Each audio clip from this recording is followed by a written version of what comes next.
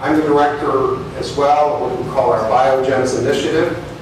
NRDC identifies special natural areas throughout the Americas that are subjected to specific and immediate threats, and then mounts multifaceted campaigns to protect and preserve them. And they range from America's Arctic, we're in Alaska, where we've been working practically for almost 40 years to try and keep big oil out of the Arctic National Wildlife Refuge, all the way down to Patagonia in Chile, where we're very involved. A year ago, we decided to name Costa Rica a biogem. It was the first time we actually named an entire country a biogem.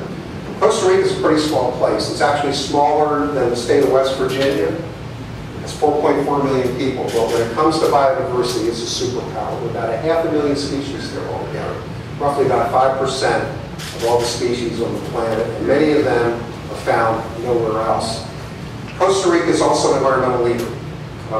It's been at the forefront of preserving and protecting its own natural lands. About 20% of the entire country has been put in national parks. They've been very innovative with programs like payments for ecosystem services. They actually give money to farmers to plant and protect trees. NRDC, with the support of our members, started a program called Revive the Rainforest.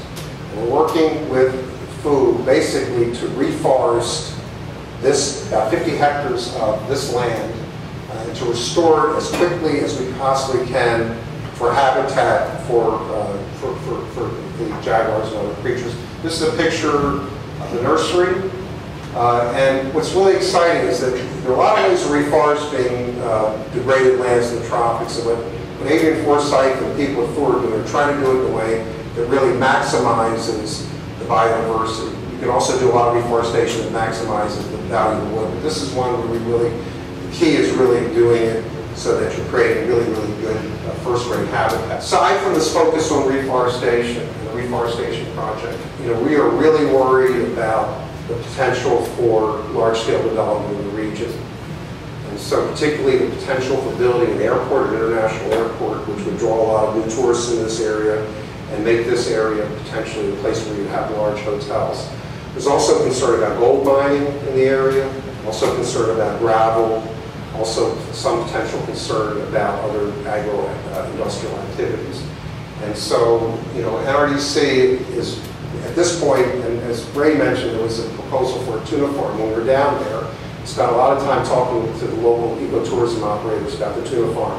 And thankfully, that particular threat has receded. But